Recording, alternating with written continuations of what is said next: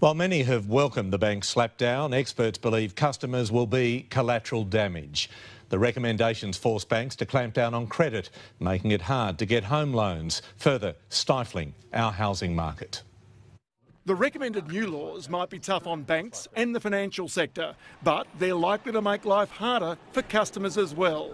Consumers, whether they're home buyers, house buyers, young or old, effectively be dealing with financial institutions who are now having to reach a higher standard of conduct. The danger is these new laws, agreed to by both sides of politics, will make it tougher to borrow, to get insurance or to change super funds, and potentially more expensive.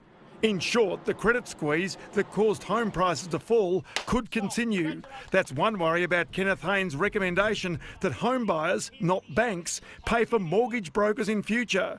But this might be amended, as it's exactly the opposite of recent recommendations by the Productivity Commission. Don't judge banks by their words, judge them by their actions in the coming weeks, the coming months, as they implement this report. But for the next 12 months, customers with complaints dating back 10 years can seek compensation from the newly created Financial Complaints Authority. Some of the Royal Commission's harshest criticism and recommended legal action was directed at super fund trustees who did not act in their members' best interests. It's a scathing assessment of conduct driven by greed and behaviour that was in breach of existing law and fell well below community expectations. One result will be, in future, people will be limited to having one default super fund to prevent their balance being eroded by unnecessary fees and insurance contributions. On that subject, the Royal Commission especially targeted the National Australia Bank, whose Chief Executive, Andrew Thorburn, has been on extended leave since Christmas. We have not had the care and respect for our customers that we should have, and for that I'm sorry.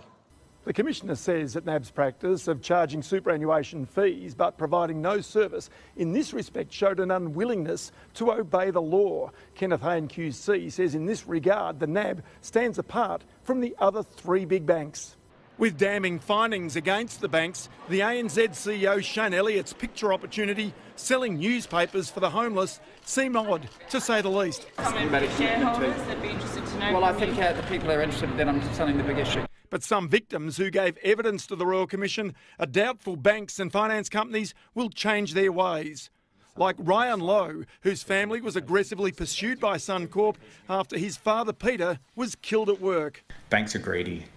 You know, they're only interested in money. They're not interested in you as a person. And Stephen Weller, whose pub was repossessed by Bankwest, even though he never missed a repayment. There's just no reason for me to believe that they will change their tactics at all. At Christmas, Suncorp sent Ryan's mother a letter addressed to her husband, who's been dead for 3 years. We've been through a Royal Commission and the banks are still getting it wrong.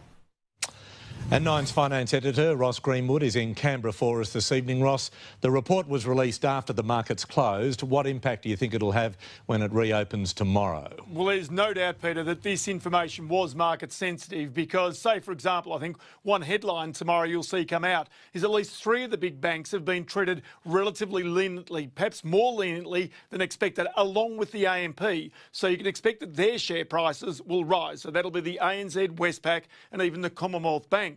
But the National Australia Bank, which, as I say, has been singled out for a special treatment by Kenneth Haynes QC, you could almost imagine its share price will fall. And as I say, the future of its chief executive very much is in question. Then there's the issue of mortgage brokers, again listed on the stock market, and their futures in doubt as to which way the government might move in the way in which they'll be paid into the future. As I say, all of this will be played out on the stock market tomorrow. We'll be watching closely. Ross, thank you.